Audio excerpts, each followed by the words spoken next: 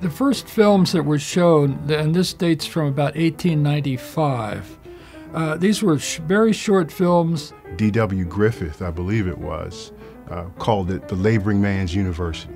Everyday people can have access to unmediated, unmoderated ideas, images, impulses, and they're frightening people. As soon as they told stories, people started thinking about censoring them. The battle began with first to see a woman's ass, then tits, then vagina, then a man's ass, then a men's dick, and then fucking. Anything that restrains or restricts or prohibits freedom of expression. And that includes things like the state boards of censorship like the one in Maryland.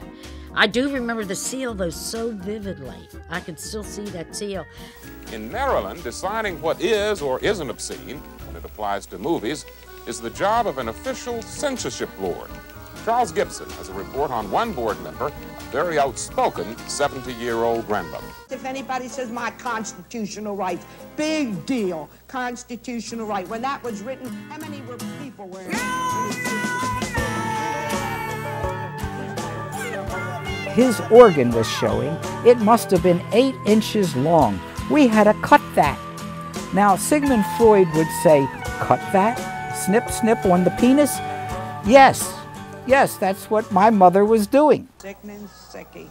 They're Sickies Making Films.